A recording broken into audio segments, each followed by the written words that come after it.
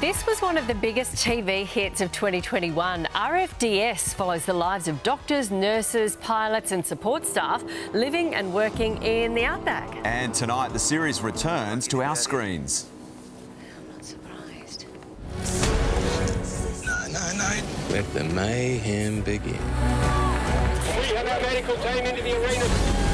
What's that? I'm bloody glad you were there. Hi.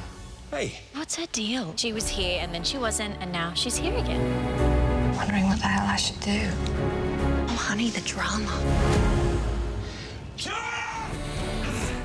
All your favourite characters are back for season 2, along with a couple of new cast members as well, who are set to shake things up in beautiful Broken Hill. And actor Stephen Peacocke joins us now. Good morning to you. Oh, we've been waiting for this.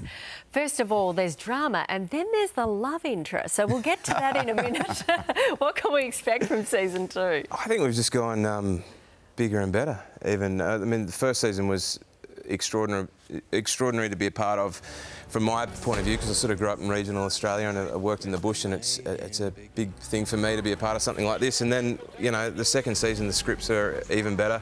We've got a new DOP, so it's got a different look, and it's weird when our agents called up to see if we wanted to do season 2. They said, well, there'll be about a week before everyone signs on, so we won't know. And within the first night, everyone said yes, because everyone was so keen to get back out there. Yeah. So it was great. It bodes for a great show, doesn't it, when everyone wants to be there and get involved.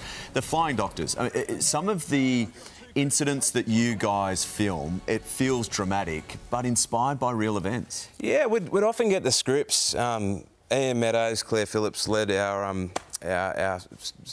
writing of the scripts. They're incredible. But you get them and you think, well, no one's going to believe this because it's too crazy. And then you find out that they all happened. Everything we've done in our show has happened or has been. Yeah, it's incredible. Some of the stuff that the doctors and flight nurses have seen out there is insane. And yeah, to be able to bring all that to a big audience in Australia, and it's found a big audience in Europe and now America, the show, it's great because it's the lifeblood of the bush, the RFDS. So you've got real doctors and nurses from RFDS liaising and telling you what really happened. Yes, we had Dr. Tim Duncan was there to help us every day. Andrew, one of the flight nurses from out in Broken Hill, born and raised in Broken Hill, and works for the RFDS now. They were there to tell us how to jam things down people's windpipes and get them breathing again and do everything in between. So it was incredible. And I probably annoyed the hell out of them because I was always asking questions, just because it's so interesting.